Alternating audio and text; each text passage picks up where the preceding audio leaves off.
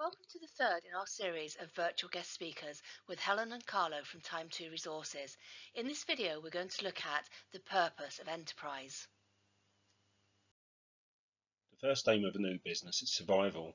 Time 2 Resources began by producing low-cost digital resources, adding value by creating products for teachers to use in the classroom. These did not require any significant expenditure, so we were able to keep costs to a minimum. As we established a customer base, we began to grow nationally with repeat custom and word of mouth. As our product range increased, we produced catalogues and sent them to schools and colleges. Over time, a number of international centres requested goods and services, so we now cater for the international market with a range of products and student conferences in places such as Africa, the Middle East and Southeast Asia. Despite greater investment leading to increased costs, our revenue also rose, leading to profit increasing. For us, sales maximisation has not been a major objective. We've tried to meet customer needs by providing quality products whilst growing sensibly. We've not invested heavily in advertising to promote increased custom. As Time 2 Resources has grown, we've achieved our early objectives of survival, profit and growth, so now we're able to consider social aims. We've therefore introduced a voluntary side to our enterprise.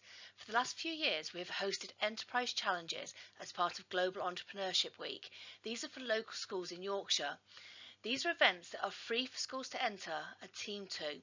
In recent years, these have included a chocolate challenge with York Cocoa House and a spice challenge with Sharmini's Indian cuisine. From first setting up Time 2 Resources, we've also had ethical and environmental aims. Where possible, we use local suppliers to reduce our carbon footprint. All of our books are printed by HP Print in Pickering. Our web designer, VTS Design, is based in Moulton and our accountant in Shipley. This helps support local businesses and employment. Time 2 Resources has a number of objectives that provide challenges and targets. Perhaps the main one is to continue to grow the business. We do this by selling more business and economics products in the same market, with new product development a key driver of the business.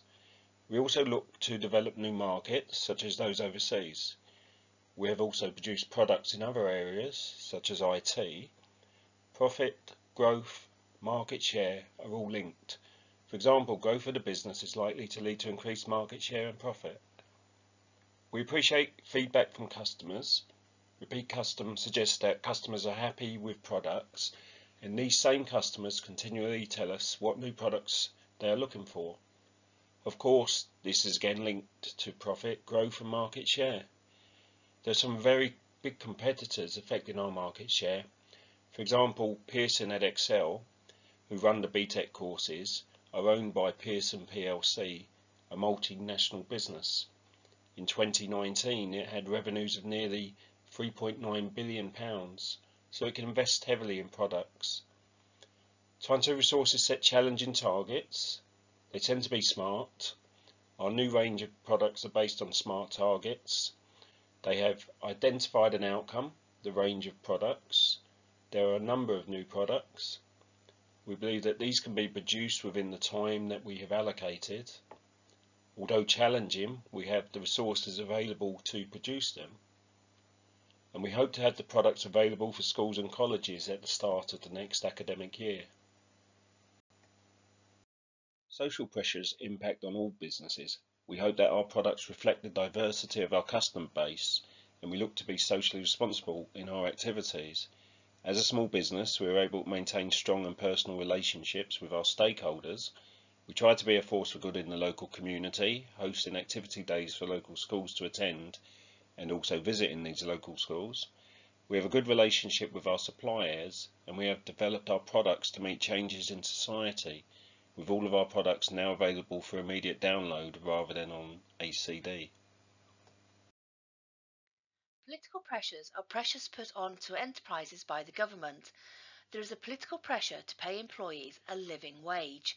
This is above the legal requirement of paying a minimum wage, which is set each year by the government. Although as a micro-enterprise we do not employ anyone directly, when using freelance workers we pay above the minimum wage. We pay what we believe to be a living wage.